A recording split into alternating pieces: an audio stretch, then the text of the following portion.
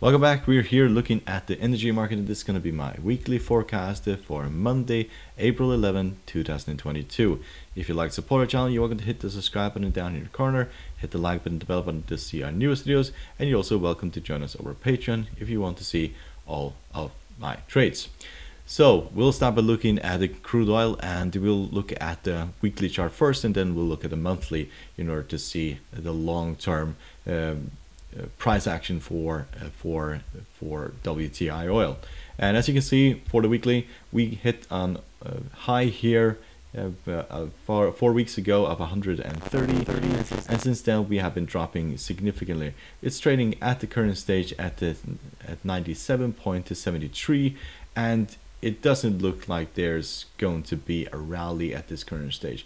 Usually when the market gets this overstretched, it tends to snap back, and the last time we did that was right here, and we snapped all the way down to the 50 moving average. Same goes for here, all the way down to the very bottom, or the 50 moving average, and here down towards the 200 moving average. So we also saw it right here. This was prior to the coronavirus back in 2020, and of course this parabolical move to the downside was due to the world economy shutting down and oversupply and so on. But it also happens to the downside. When it gets overstretched, it tends to snap to the upside. So at this current stage, if historical trends are anything to go by, then this should at least drop to the middle of the Bollinger Band, which is at 88, then towards the 50 moving average, which is at the 79 at the moment, and in probably best case scenario all the way down towards the 200 moving average, which is roughly at the $60. If we look at technical indicators, we can see that MACD is about to cross the signal line in the weekly chart, and that will have that is basically a major trend change for the near future. Stochastic is already very negative, and so is the RSI, leaving a lot of room to the downside. If we look at the monthly chart, we can see that this move here was absolutely parabolical, very similar to the move to the downside. This of course was more extreme, but even though when we get to these extreme moves above the Bollinger Band, it tends to snap quite aggressively to the downside. So here, weekly or 200 moving average in the monthly chart is at 72, and the 50 moving average at 59. If we drop all the way down to the bottom of the Bollinger Band, which it tends to do when we get this these parabolic moves to the upside or the downside, then it could drop all the way down towards the bottom of the Bollinger Band, which is at 32 at this current stage.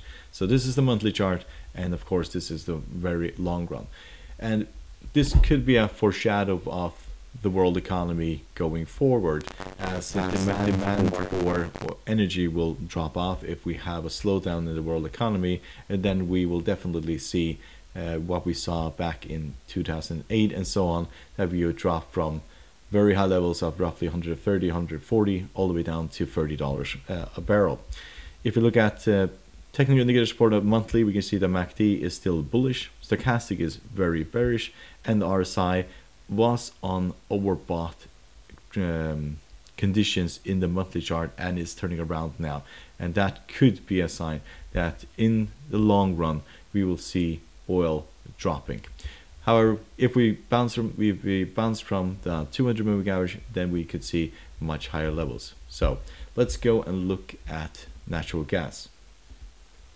So this is the weekly for natural gas, and also here it has gone absolutely parabolical, and it's very similar for the natural gas as it is for the crude oil. When it tends to get way outside of the Bollinger Band, as it did here, also here, it tends to snap back, and in recent times it has snapped back towards the 50 moving average, and if we do that, then we are looking at a drop towards a 4.3. That's where we found support the last time, and we basically have to break that in order to go to the 200 moving average, which is roughly $3.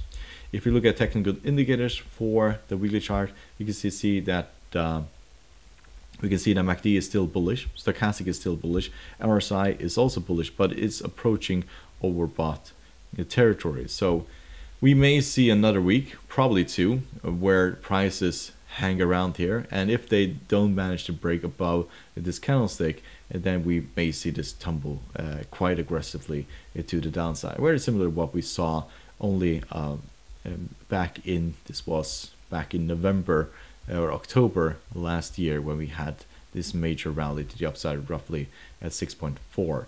So conditions, of course, there's a cold snap in North America at its current stage that is affecting the price, and also the war in Europe is also affecting the price.